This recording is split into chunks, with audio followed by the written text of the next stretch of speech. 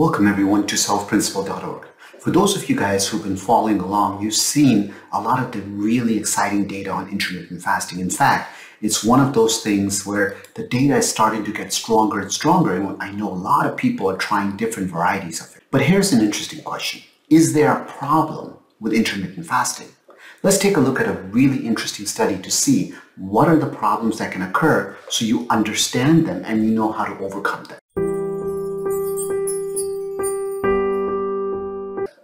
Now, before we get started, it's important to understand the background. As we know, obesity has a ton of medical complications associated with it.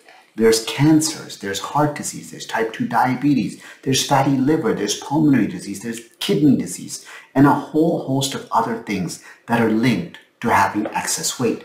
So having a sustainable solution that will help you to lose weight is a really powerful thing.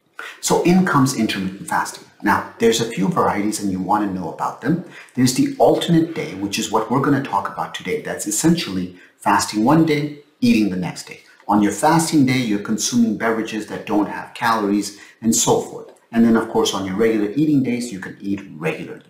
Then there's the modified fasting type, which is really eating about 20 to 25% on fasting days. And on non-fasting days, you can eat normally. A sub-variation of that is really the 5 and 2 fasting, where you fast for 2 non-consecutive days.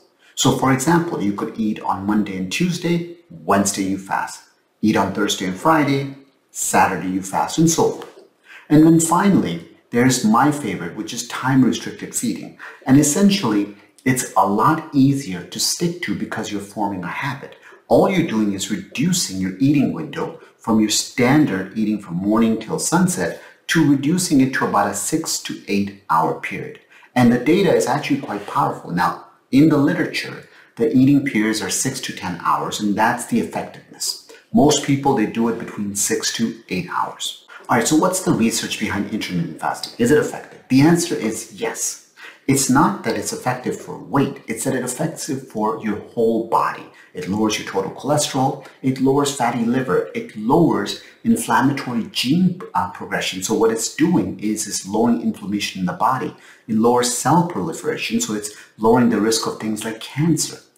But in human studies where they've compared it to just calorie restriction, the results have been similar. So in other words, weight was similar, fasting insulin was similar, and even glucose concentration was similar to simply cutting down your calories. But just because the weight was similar doesn't mean that intermittent fasting isn't better. It is because it affects so many different aspects of longevity. It affects so many different aspects of our body's ability to do autophagy or clean out the old and cells that are no longer functioning optimally. As we talk about fasting, it's important to understand the basic mechanism of fasting. Essentially, as your blood sugars start to go down, your insulin also starts to go down, and your body looks at it and starts to produce more glucagon. Now, with that glucagon, you get release of fatty acids from the liver. You also get this surge of catecholamines. And essentially, all they're doing is these are things like epinephrine and norepinephrine, and what they do is they help to break down fat. This is the same effect that occurs when you exercise. As the sugars goes down, you have a sympathetic release, and you're also breaking down fat. Now, keep in mind that there are certain fats like white fat or white adipose tissue. They're going to release hormones like adiponectin, which whole purpose is really to allow those tissues to be able to take up the extra sugar we're creating by breaking down all of these stores. So touching upon fats, it's important for us to understand that there's really a couple of varieties with a couple of subcategories. So there's the white fat and the brown fat. Of course, as we get older, the brown fat really goes to a minimal amount. We have seen that some fats can be converted to brown fat. Now then there's the white fat. Now it comes in 2 varieties. And the one that you really want to be concerned about is the visceral fat. This is the type of fat that leads to things like insulin resistance, obesity, cardiovascular disease, cancer, increases your risk of death. So that's why visceral fat is so concerning. The one that most people talk about though is the subcutaneous fat, or the one under the skin. Turns out that one is actually not that harmful for you. So let's take a look at this interesting study that was published in Cell Reports and see what is some of the concerns around fasting, especially prolonged fasting, and what happens. Well, it turns out in this particular trial, what they were looking at, and this was done on animal models, specifically in adult mice, what they did was they had them do every other day fasting, and they were looking for what happens to their proteins during that process. And they allowed these mice to eat whatever they wanted, and then they studied over 8,500 proteins to see what was increasing, what was decreasing.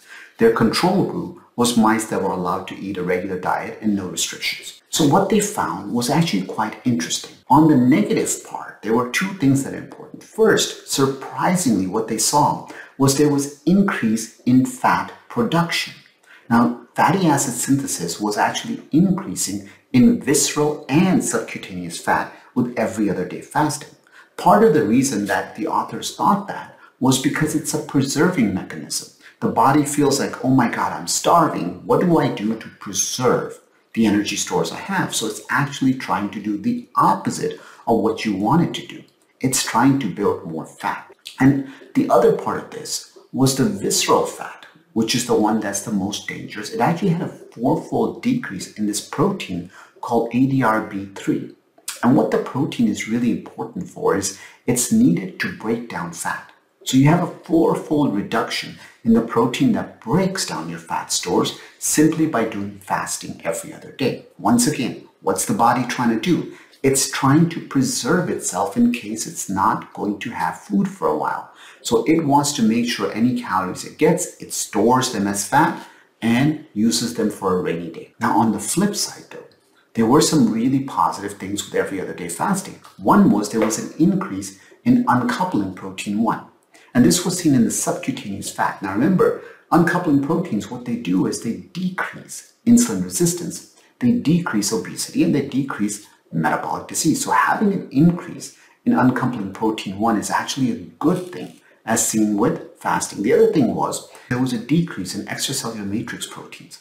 Now this matters because as these ECM or extracellular matrix proteins increase, you get scarring, you get increased insulin resistance, and that has all sorts of effects. With every other day fasting though, you saw a decrease in these proteins, and this leads to a decrease in inflammation and of course helps to improve insulin sensitivity. So if you're watching this and you're wondering, well, what's the take home? A few things. First, visceral fat becomes resistant to fatty acid release during fasting.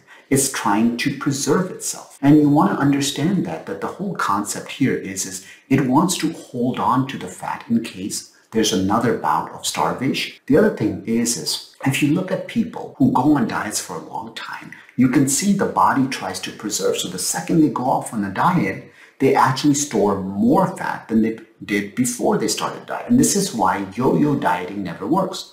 And this is why if you're going to do intermittent fasting, find a plan that you can stick for the long haul. And lastly, it would be really great to have some more research to see, does this whole concept of your fat stores fighting back against you from breaking down more fat, does this apply to other types of fasting? Does this apply to time-restricted feeding? Does this apply to the 5 and 2 fasting? What about the role of exercise? Can exercise overcome your body's defense mechanism? In other words, can exercise stop your body from trying to hold on to fat? Very interesting research questions, and as the studies come out, as always, we'll present them to you right here on selfprinciple.org. Thanks so much for watching. I would really appreciate it if you would hit that like button, hit that subscribe button, and please go ahead and share this, and I would love to hear your comments below.